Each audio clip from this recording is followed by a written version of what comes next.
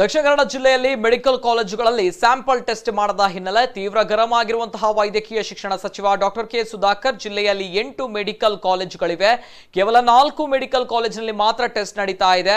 ಇನ್ನುಳಿದ ಕಾಲೇಜುಗಳಲ್ಲಿ ಯಾಕೆ ಟೆಸ್ಟ್ ನಡೀತಾ ಇಲ್ಲ? ಟೆಸ್ಟ್ ಮಾಡದ ಕಾಲೇಜುಗಳ ಅಡ್ಮಿಷನ್ ತಡೆ ಹಿಡಿಯುವೆ.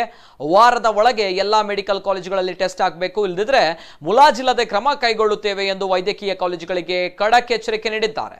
ದಕ್ಷಿಣ ಕನ್ನಡ ಜಿಲ್ಲಾಧಿಕಾರಿಗಳ ಕಚೇರಿಯಲ್ಲಿ ಬುಧವಾರ ಸಭೆ ನಡೆಸಿದ ಅವರು ಕೊರೋನಾದ ಬಗ್ಗೆ ಜನರು ಭಯಭೀತಗೊಂಡಿದ್ದಾರೆ. ಕೊರೋನಾವನ್ನ ಸಾಮಾಜಿಕ ಪಿಡುಕು ಅಂತ ಬಣ್ಣಿಸಲಾಗ್ತಾ ಇದೆ. ಸೋಂಕಿತರನ್ನ ಕಳಂಕಿತರನ್ನಾಗಿ ನೋಡಲಾಗ್ತಾ ಇದೆ. ಇದನ್ನ ಹೋಗಲಾಡಿಸುವುದು ಬಹುದೊಡ್ಡ ಸವಾಲಾಗಿದೆ ಎಂದರು. 100ರಲ್ಲಿ 90 ಮಂದಿಗೆ ಜ್ವರದ ಲಕ್ಷಣವೂ ಕಂಡು ಬಂದಿಲ್ಲ. ಬೇರೆ ಕಾಯಿಲೆ ಇದ್ದವರಿಗೆ ಮಾತ್ರ ಕೊರೋನಾ ಕಾಡ್ತಾ ಇದೆ. 98% ಮಹಾರಾಷ್ಟ್ರದಿಂದ ಬಂದವರಿಗೆ ಕೊರೋನಾ ಬಂದಿದೆ. ತಂತ್ರಜ್ಞಾನವನ್ನ ಬಳಸಿ ಶಿಸ್ತುಬದ್ಧವಾದ ಕ್ವಾರಂಟೈನ್ ಮಾಡ್ತೇವೆ. ಇನ್ನು ಲಸಿಕೆ ಕಂಡು ಹಿಡಿದ್ರು ಕೊರೋನಾ ನಮ್ಮ ನಡುವೆ ಇರುತ್ತದೆ. ಜನರ ಜೀವ ಉಳಿಸುವ ಕೆಲಸವನ್ನ 3 ತಿಂಗಳಿಂದ ಮಾಡಿದ್ದೇವೆ.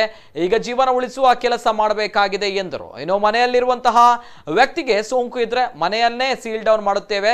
ಇನ್ನು ಮುಂದೆ ಕಂಟೈನ್ಮೆಂಟ್ ಝೋನ್ ಇರುವುದಿಲ್ಲ. ಕೇವಲ ಮನೆಯನ್ನು 14 ದಿನ ಸೀಲ್ ಡೌನ್ ಮಾಡುತ್ತೇವೆ. ಮಹಾರಾಷ್ಟ್ರದಿಂದ ಬಂದ ಎಲ್ಲರನ್ನು ಈ ಹಿಂದೆ ಟೆಸ್ಟ್ ಮಾಡಿದ್ವು. ಇನ್ನು ಅವಶ್ಯಕತೆ ಇದ್ದವರಿಗೆ ಮಾತ್ರ ಕೊರೋನಾ ಟೆಸ್ಟ್ ಮಾಡುತ್ತೇವೆ.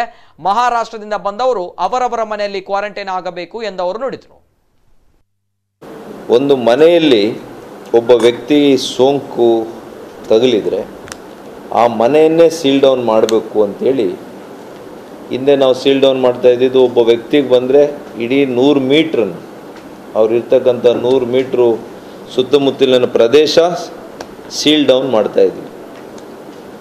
ಹಾಗಾಗಿ ಕಂಟೈನ್ಮೆಂಟ್ ಝೋನ್ ಅಂತ ಮಾಡ್ತಾಯಿದ್ವಿ. ಈಗ ಮನೆಗೆ ಮಾತ್ರ ಸೀಲ್ ಡೌನ್ ಮಾಡಬೇಕು 14 ದಿವಸಗಳ ಕಾಲ. ಮತ್ತು ವಿಶೇಷವಾಗಿ ಮಹಾರಾಷ್ಟ್ರದಿಂದ ಬಂದಿರತಕ್ಕಂಥ ವ್ಯಕ್ತಿಯನ್ನು 14 ದಿವಸ ಆದಮೇಲೆ ನೀವು 14 ದಿವಸದೊಳಗಡೆ ಟೆಸ್ಟ್ ಮಾಡಿ ಅವರನ್ನು ಅಂತಿಮ ಮಾಡಬೇಕು ಅಂತ ಹೇಳ್ತಾ ಇದ್ದಾರೆ. ಆದರೆ ಯಾರಿಗೆ ರೋಗದ ಲಕ್ಷಣ ಇರ್ತದೆ ಅಂಥವ್ರಿಗೆ ಟೆಸ್ಟ್ ಮಾಡಬೇಕು ಅಂತೇಳಿ ನಮ್ಮ ಗೈಡ್ಲೈನಲ್ಲಿದೆ. ಇದು ಡೈನಮಿಕ್ ಫಿಗರ್ಸು. ಯಾಕೆ ಅಂದರೆ 64 ಲ್ಯಾಬ್ಸ್ ಇದೆ ರಾಜ್ಯದಲ್ಲಿ. ಒಂದೊಂದು ಲ್ಯಾಬಲ್ಲಿ ಒಂದೊಂದು ಸಂದರ್ಭದಲ್ಲಿ ಒಂದು ಸಮಯದಲ್ಲಿ ರಿಪೋರ್ಟ್ಸ್ ಬರ್ತಾ ಇರುತ್ತೆ. ಇದನ್ನಿಷ್ಟು ಕೂಡ ಕೊಲ್ಲೇಟ್ ಮಾಡಿ ಅಂತಿಮವಾಗಿ 5 ಗಂಟೆ ಏನು ಇದುವರೆಗೂ ನಾವು